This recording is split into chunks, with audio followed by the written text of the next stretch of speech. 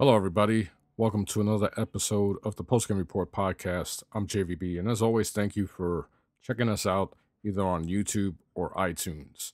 And if you haven't done so, subscribe, and you can get notification whenever a new Postgame Report is available. Now, Microsoft, I believe it was last night.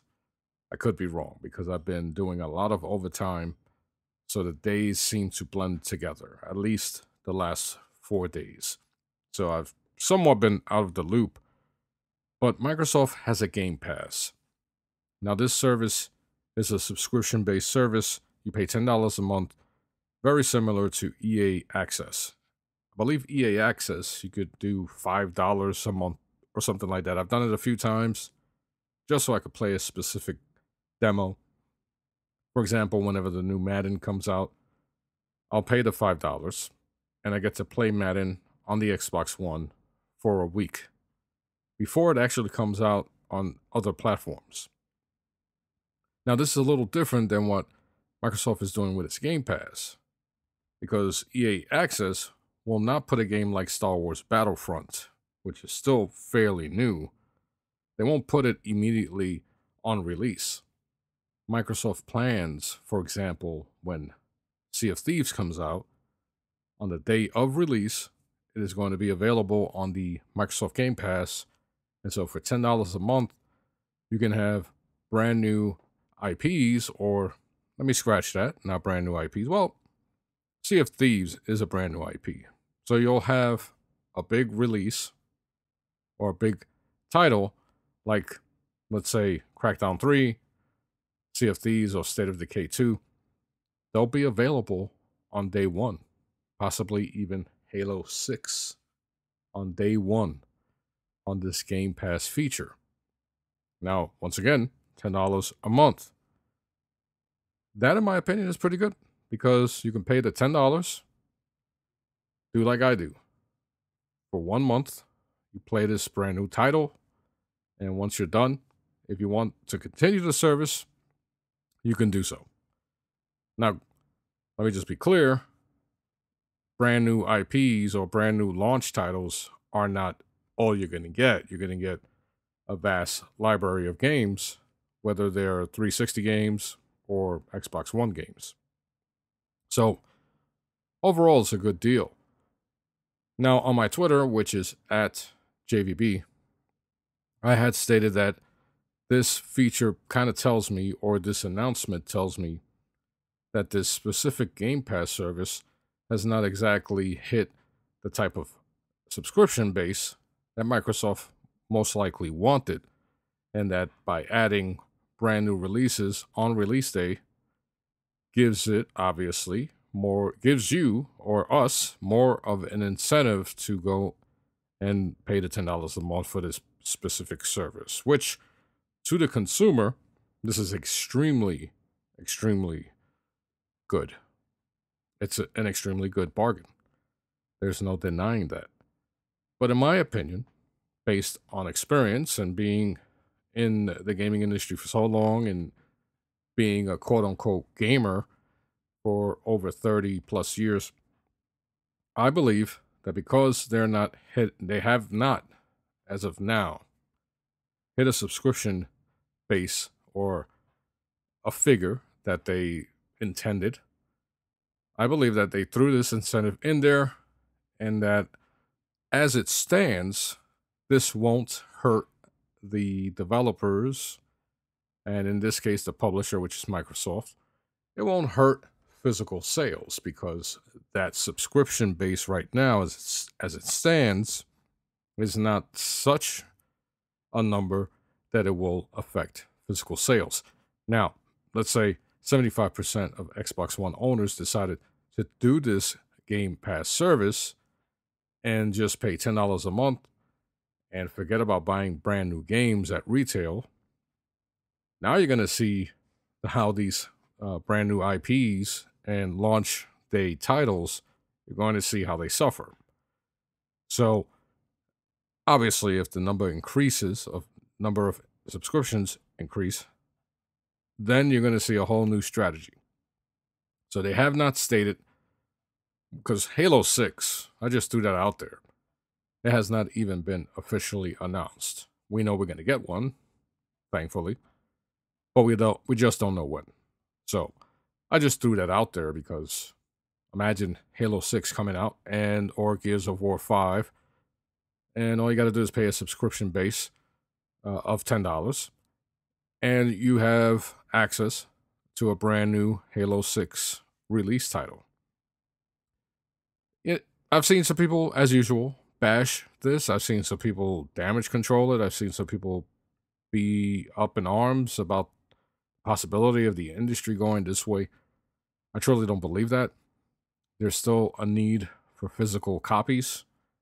And just like we do with our consoles, which so far are hardware based, they're not right now a subscription like, let's say, an Amazon stick, where you buy a device, you attach it through an HDMI port on your television, and you have access to all this software.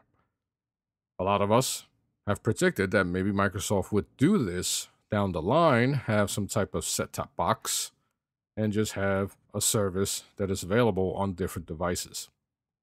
Is this Microsoft's entry into such a method? Who knows? Who knows what Microsoft plans to do? Because, let's face it, Microsoft this generation has not lit the world on fire. And right now, the Xbox division is really not represented correctly. And so they need to make waves. And it's funny. It's also funny that the day Microsoft, as a matter of fact, it was on the 23rd of January of this month, yesterday, as a matter of fact. The same day that Microsoft reveals this new strategy, Sony goes ahead and releases a brand new trailer for God of War. And also on April 20th, 2018, 420, of course, we are going to get a brand new God of War. That is the release date. So Sony, I don't know if it was strategically or just coincidence, or maybe Microsoft tried to do the same, and it seemed like one or the other was trying to take away the heat of these specific announcements. And of course, being that we're all gamers, and the main reason for owning a video game console is to play video games, it seemed like more positive, or the biggest positive reaction or reception was the God of War, God of War release date and brand new story trailer. Hopefully I didn't say Gears of War instead of God of War. I tend to do that a lot. So on the video game front, we have some big news. So let me know in the comment section what you think about the brand new God of War trailer that they showed, the release date, and if Sony was purposely trying to overshadow Microsoft's new announcement regarding Game Pass and their new strategy of adding brand new releases in the service. And if you think it's too expensive or you think it's priced correctly.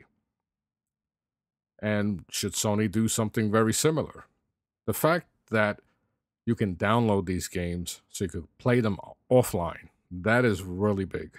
That gives it instantly an edge over what Sony has with their game rental. With Sony's game rental, their game rental service, you have to have internet connectivity to play it. It's streamed. You can't download it into your hard drive, and that sucks. So let me know. Let me know in the comment section what you think.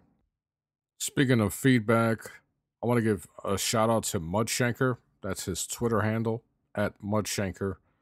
Give him a follow if you're not following him. And he sent me an awesome email. Unfortunately, I don't have the email with me. The way everything's set up on my desk, I can't. The way I'm sitting right now, literally, I have to stay right here, or else I'm gonna move the cable on my microphone and cause some type of distortion that you're gonna hear. But Mudshanker, thank you very much.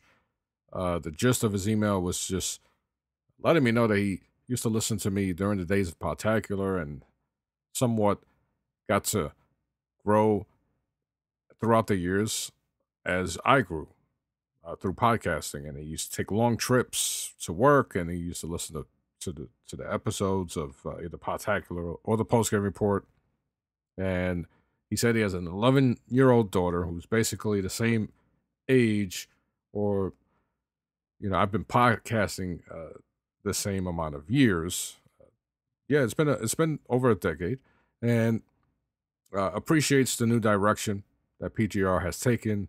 We've steered clear of all the console bullcrap, and I know a lot of people somewhat associate PGR with maybe even igniting this whole console war, which is a crock of shit, because these trolls, these console wars have been around a very long time. PGR has been different in the sense that, of course, we've given our honest opinions about consoles we own, whether it's the Xbox One, the PlayStation 4, the Nintendo Switch, so on and so on, not just those specific consoles. But the whole console war thing has worn thin with me. It's gotten boring. Every once in a while on Twitter, I will jump into a conversation just if I see that it's lighthearted and people are snapping on each other, making fun of each other, or sending funny GIFs or whatever, and I'll join into something like that. I'll state an opinion like I did earlier with the whole Microsoft Game Pass or Xbox Game Pass. But overall, as I stated a few months back, gaming has turned into a whole different beast as far as the type of community you see on social networks. The culture, which is what PGR focuses on, and more, of course. The culture is stronger than ever, more creative than ever before, and huge, enormous. So, PGR, as far as gaming and the culture, the video game culture, the geek culture, we're always going to be there in the forefront.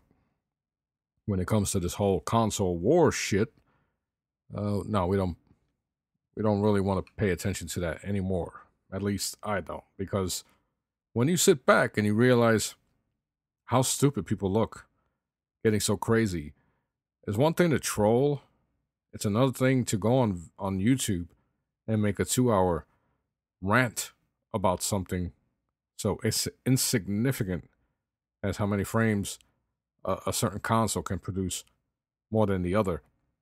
It's just, you're not analyzing, you're throwing emotions and wasting people's time, wasting your time and energy, and looking really dumb. So there's people that analyze things, that are able to articulate and speak and approach an audio podcast like this or a YouTube video and speak in a way where you're explaining something to your audience, or you're teaching something to your audience. There's not a lot of that out there.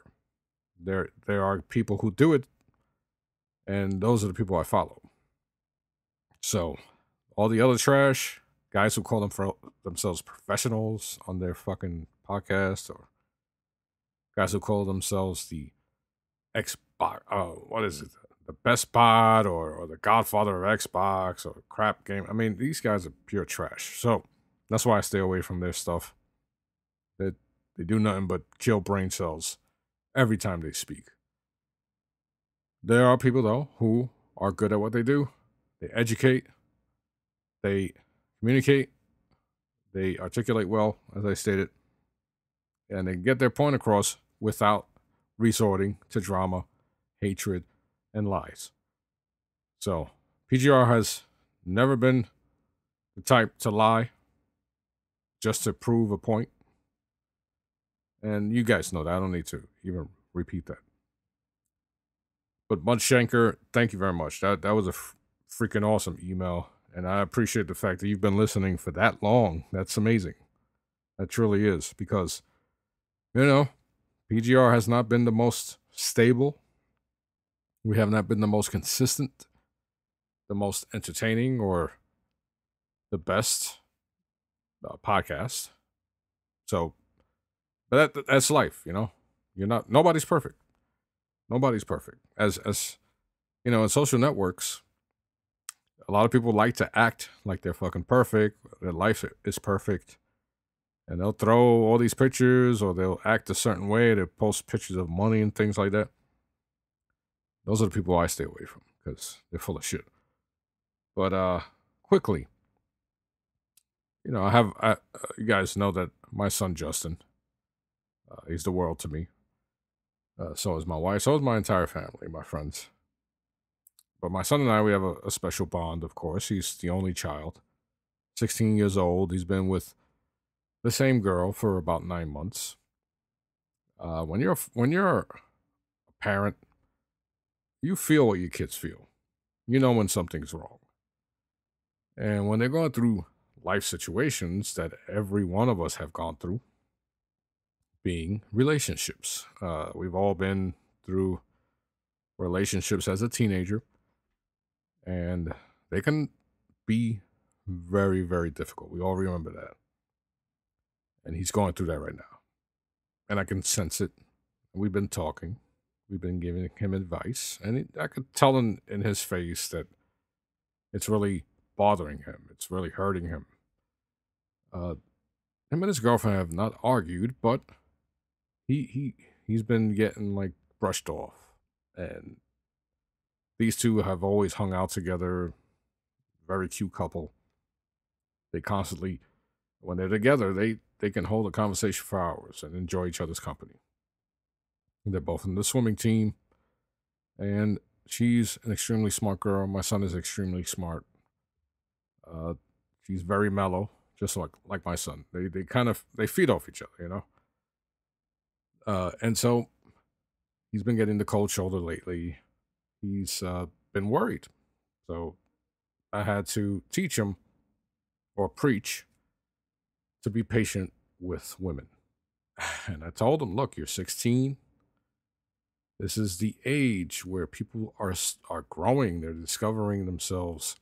High school is all about discovering yourself, discovering who you like, what you don't like, what you're going to be in the future, discovering how hard it is to advance to another grade and have more work thrown at you.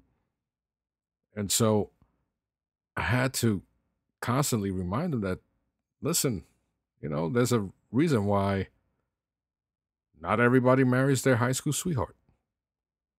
It just isn't that easy. When you're growing as individuals together, the two individuals might not necessarily feel the same way for each other as they used to. And today, my wife and I would tell him, look, you know, send her a text, let her know you got to talk.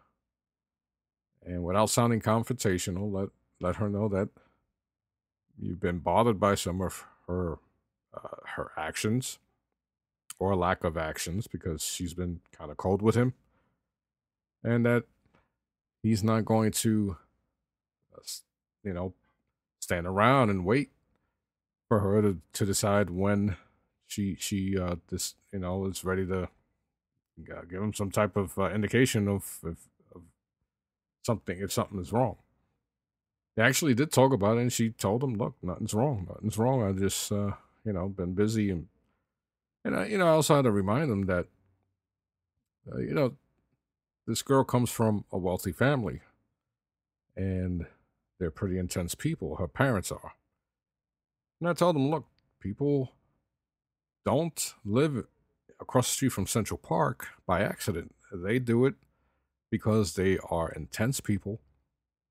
They focus, you know, our parents most likely individually focused on their career, because our parents are in their 50s.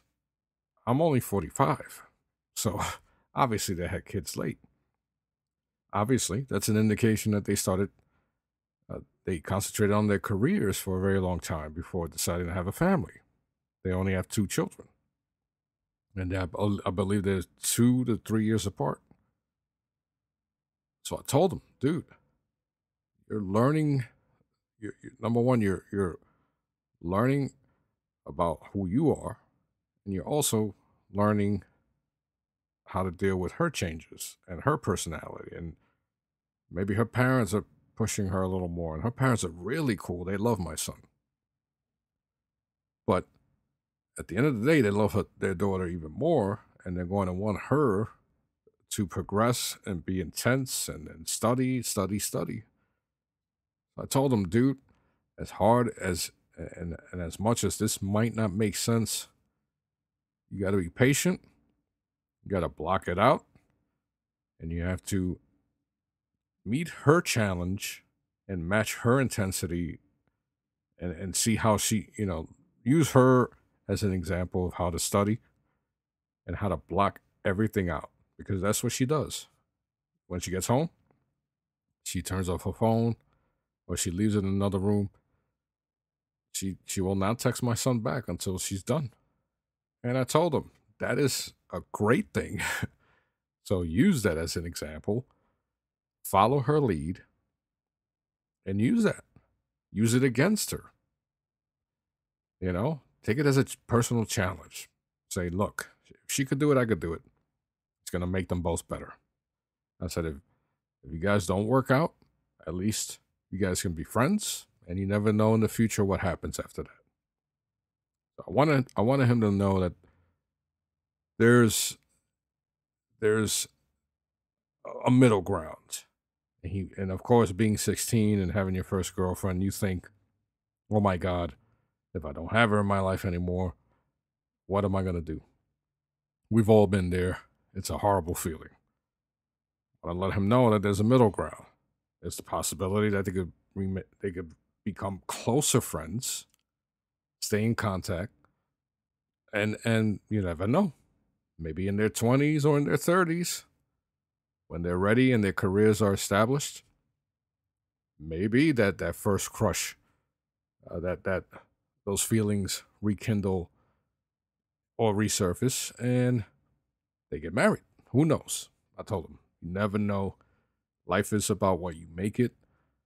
You don't look back. You don't move forward without an action. His problem is that he's thinking too much about things that have not happened. He's looking too far ahead about things that really have no effect on what's going on now. So I told him, take care of the situations that are going now, or everything that's in front of you. If you have doubt, if you want to get to the bottom of this stuff with his girlfriend, get to it, get it out there. Once there's some type of communication and the situation presents himself, then he could take action. I told him, don't don't assume, oh my God, this is it, it's over. Let me get the press. No, I told him, if something happens and you break up, then you start worrying about what to do next. But until that happens, focus on the necessities and use her example of blocking everything out, being intense about her studies. Use that as a platform or a template because she's doing it the right way. So I'm hoping that because it's his girlfriend that he goes, oh yeah, that's a good idea. But as a parent, as I stated, he's the only child, and he and we have a strong bond, and I could feel it. We all know when something's wrong with when our children are not feeling themselves, and I figured I'd throw that out there. Maybe in the comment section, you guys could let me know if you've been through similar situations and what was the final outcome, or maybe even give my son some advice, and I'll let him know. But I'm going to wrap it up because dinner is about to be served. But as always, I thank you for checking out the post-game report. Remember, you can subscribe on iTunes or on YouTube. So until next week, I'm Jose Betancourt. Talk to you soon. Take care.